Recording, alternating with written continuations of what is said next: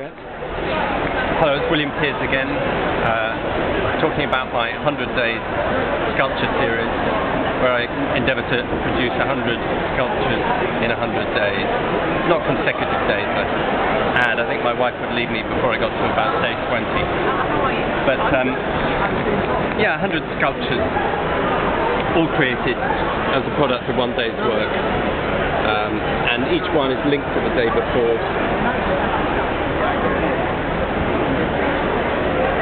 Varying degrees of abstraction.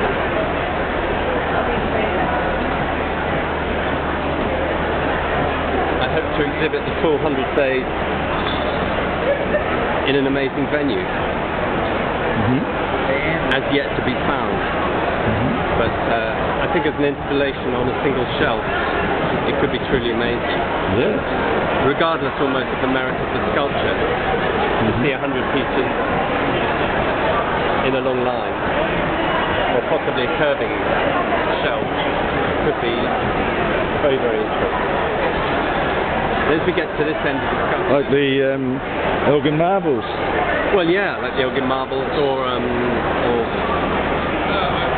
Chinese terracotta army, with that sort of feeling of a map about it.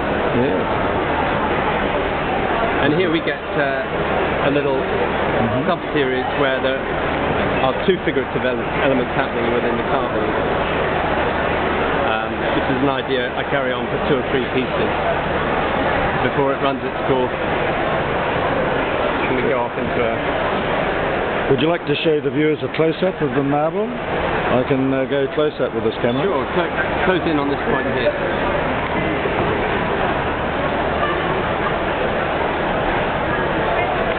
Got my head in the shadow. Here we go. And what's the name of the marble and where's it come from? This marble is Portuguese marble. It comes from Estremoz in Portugal. It's a lovely white, isn't it? It's a beautiful material. Porcelain. Yeah. Look.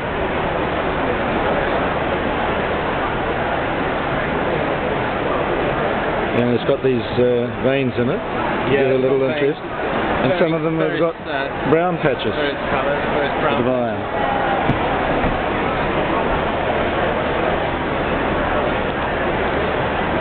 Okay. Yeah. And so, what else can I tell you about this? Yeah, Latin. Towards the end of this section of the series, the figurative elements almost disappear, and we get down to things that are much more abstract.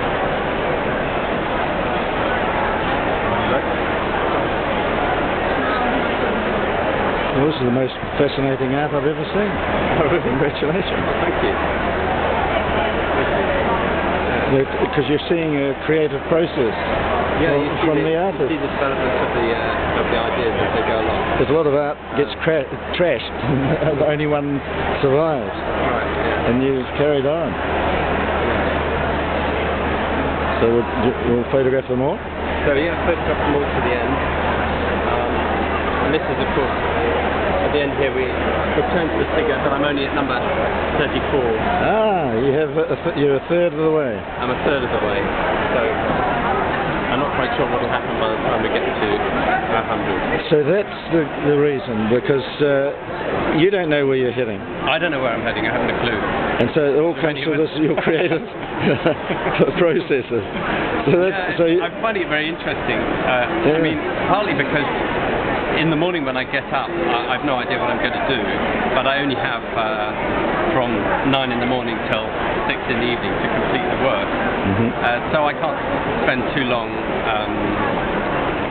procrastinating about what I'm going to do. I have to sort of think of the idea and crack on with it, which is nice. It's quite a refreshing way to work, because all sorts of ideas that are maybe only maybe if you thought about it longer you wouldn't bother with. All those thoughts get produced as final work. So it's been a big change for me working in this fashion. Because what did you do in the past? You did major sculptures? I've done much bigger work. I've done very rarely have I worked on pieces that I finish in a single day, and the much bigger pieces obviously take months to realise, and you only turn over one idea in that month if you're working on a large abstract piece of Angela, sculpture. it's David. But if you are working on this scale, of course you're turning over an idea every day. Yeah. So that's quite exciting. Yes, a lot of creative decisions. So tell the gallery owners now what you'd like them to do for you. What I'd like to do is exhibit so it. how they exhibit it for you? I'd like to exhibit the full 100 series in Tate St Ives in Cornwall would be the best venue for me, because I live in Cornwall. Yes. I'm directly linked to the Cornish tradition of stone carving, Barbara Hepworth, etc. And I'm a link from there to modernity.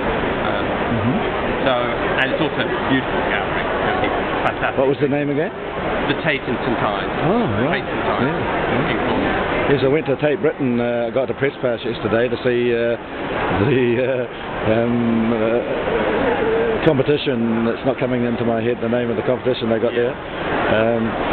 And I got the press pass, but it takes a week to get permission for somebody to come with you to video it. And copyright problems. So that wasted my afternoon at Tate Britain. But anyway, I hope to get to the presentation later in the year. Yeah. So Tate St Ives is that's part of the Tate. It's part of the Tate. Yes, I thought it was. Sort of group, but they wanted to have a wing in the West Country, I think. Anyway, that would be my dream to get it. Yes. Well, let me zoom right round, and you can sign off and say goodbye.